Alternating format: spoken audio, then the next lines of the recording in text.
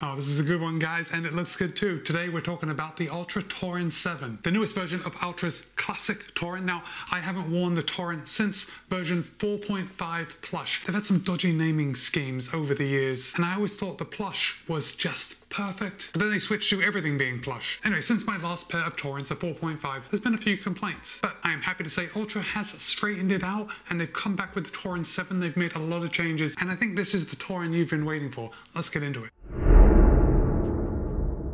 Alright guys, full disclosure, Altra was good enough to send me this shoe for the purpose of review. However, no one at Altra is going to get a chance to see this video before you do here on YouTube. With that, the Altra 7 will cost you $150. It is a daily trainer, and for me, it does fit true to size. The Altra Torin 7 has 30mm in the heel, 30mm in the forefoot for a 0mm drop. Of course, you already knew that. It's Altra's balance cushioning. All Altra shoes are zero drop, and a zero drop shoe does create a nice, natural feeling. However, let me just caution you that if you are running in a high drop shoe and you suddenly switch to a zero drop, you are going to notice a few aches and pains, probably in your calves, as your body gets used to running in a lower drop shoe. But if you ask anyone that runs in zero drop or super low drop shoes, they are going to tell you it is the way to go. In a US men's size 9, the Altra Torin 7 weighs in at 9.8 ounces or 278 grams. However, in my size, a US men's size 13, it tips the scale at 11 ounces or 313 grams. So this shoe is not wispy light, but remember, it is a daily trainer. This is something that you're going to go and put your bread and butter miles in. You're going to take this out for most of your runs during the week. And I can tell you that it is definitely comfortable to wear on those easier runs, those recovery miles when you just need to get the volume in. And also if you're going out for a long run, the shoe just has enough cushioning, enough support to give your feet what they need in a daily trainer. Now, I've got to be honest, I was very surprised with this shoe in how good it felt on my feet. Now, I shouldn't be surprised because I remember the Torin 4.5 was my favorite Altra ever. So I should have known, I should have suspected that the Torin 7 was going to feel pretty good. And yet I was still surprised. I have a short-term memory. But the Torin 7 really is a treat to run in. But we'll get to the ride in just a second. Let's start at the top. Let's work our way down. If we look at the heel collar, we have a good amount of padding, you know, just the right amount of padding. It's not overly done. It's like flat all the way down. The heel counter is fairly rigid. It's what we want. It does give us a nice heel lockdown, and we have a nice heel flare here to reduce any pressure on your Achilles tendon. Now, one of the changes for the Torin 7 is that Altra has redesigned the whole heel area. Well, I don't want to say changed, but Altra says it is an evolved molded heel collar. Now, as you already know, I didn't run in the Torin 6, and I guess they had some problems with the heel collar on the Torin 6, but I didn't have any issues with this, with the heel collar, with the heel lockdown in the Torin 7. It felt really good. The upper is it's a fairly thick engineered mesh. It's definitely going to be resilient on the runs. I think it looks really good, and you can see the style, kind of like this tiger print is what it kind of looks like there. But basically on my colorway, the darker areas are a thinner mesh to increase ventilation, and then the lighter blue is a more solid mesh. Now look, I thought the ventilation in this shoe was just fine. However, when I'm looking at it, it does look pretty thick. Maybe it's because I've only used these shoes for kind of easy runs, recovery runs, and I haven't picked up the pace that I really haven't soaked this shoe through. But honestly, that's what the shoe is for. It's made for those easy runs. Altra does have a lot of lighter options if you're looking for something to pick up the pace. The Torin 7, it knows what it's made for, and it does it pretty well. As far as overlays go, we have the Altra logo on both sides, just a TPU overlay right there. Obviously, we've got the overlays coming down the eyelet chain to give a little support, and an underlay right around the toe box, just to keep that toe box up off your foot. Speaking of the toe box, now with Altra shoes, you do have the choice, well, you don't have the choice, but Altra shoes have 3 different toe boxes. And I guess it depends on what shoe you get, depending on which toe box size you get. But Altra is famous for their foot-shaped toe box. So you can see here, it's just a little wider. And that wider forefoot area just gives your feet enough room to splay. I'm telling you, if you have ever felt constricted in a pair of shoes, put your feet into a pair of Altras and just feel the difference. It's night and day. But as I was saying, we have 3 different foot shapes that Altra uses. We have the original, the standard, and the slim. This is the original, so it's right in the middle. And it's just super comfortable. That's it. I don't have to say any more than that. The laces are nice. They're kind of flat, nice linguini shape, and I did get a good midfoot lockdown when I locked them down. Now, the tongue. Altra has made some changes for the Torin 7. This is one of the big updates that Altra has made over the Torin 6 is the tongue. Now, the tongue is not gusseted, but we do have a lace loop right here in the middle, and I didn't experience any tongue migration while I was running it. But I was actually pretty pleased with the tongue. It's quite a good shape, and it's difficult for me to show you on camera, but the tongue does come down just a hair longer than I think I've seen seen on other shoes. And because of that, it gives me a nice wraparound feeling, but again, it's not gusseted, so it doesn't wrap around your whole foot. And as far as the thickness goes, again, I think Ultra really hit the nail on the head with this tongue.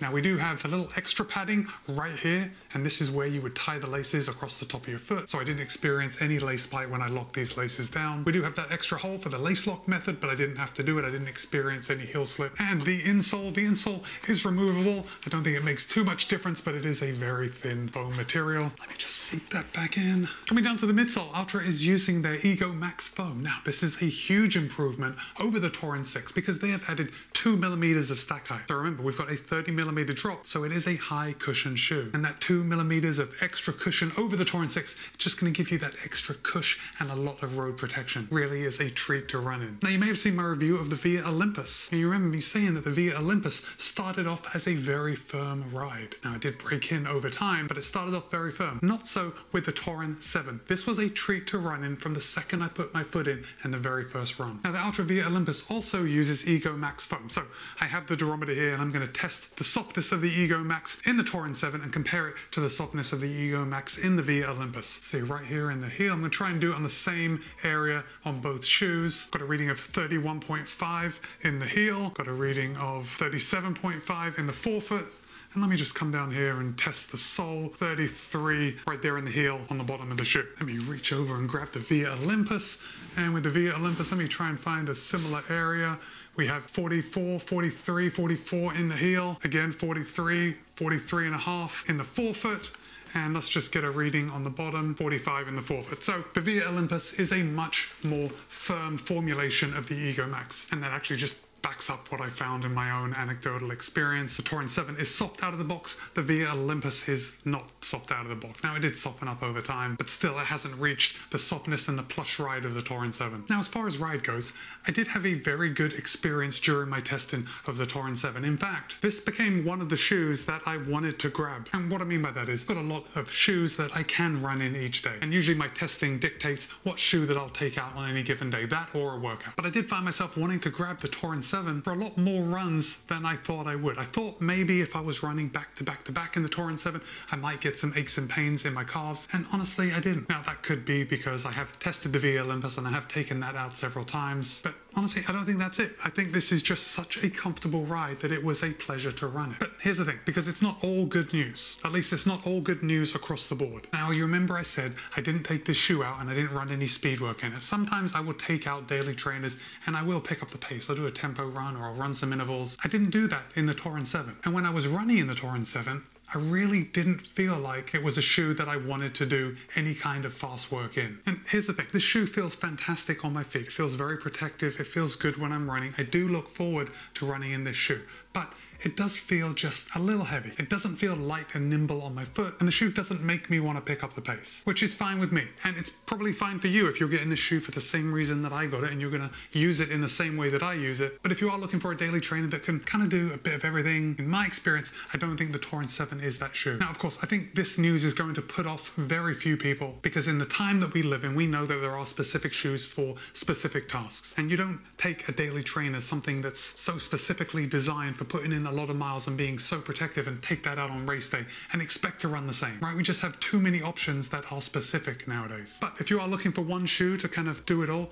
I don't know. Maybe if you're a new runner and you're running a lot of miles at an easy pace, maybe just trying to build up your volume before you start incorporating speed work, the Torin 7 could be a good option for you. But I think for most of us that are looking at this shoe, I think this is going to be a shoe that you are only going to use for your easier runs. And it does a phenomenal job at just feeling good on those easy runs, but it didn't compel me to want to move fast. I don't know. I feel like I'm kind of trashing the shoe by telling you that, but I really don't think I am. This shoe just knows its lane and it sticks to it. Perhaps that's something that some other shoes should pay attention to, but I don't know. I do like a bit of versatility, you know? Okay, now it's your turn. I want to know, have you ever run in an Ultra shoe? And specifically, have you ever run in a Torin? If you've been an Ultra fan for a while, I have absolutely no doubt you've run in a Torin. And if you have, this is one that you need to buy. This is definitely a buy. And if you are looking for your first zero drop shoe to kind of maybe work into your rotation, so you get a good cross section of drops to train in, I think this is going to be a fantastic option for you. And if you have made it to this point in the video, why don't you drop the egg emoji in the comments, just so I know that you've made it to this point in the video. And of course, the egg is to symbolize a big 0, and a 0 indicates the drop. There is no drop. And with that, my name is Matt. This has been my review of the Ultra Torin 7. Be kind, be happy, run well. See you in a couple of days.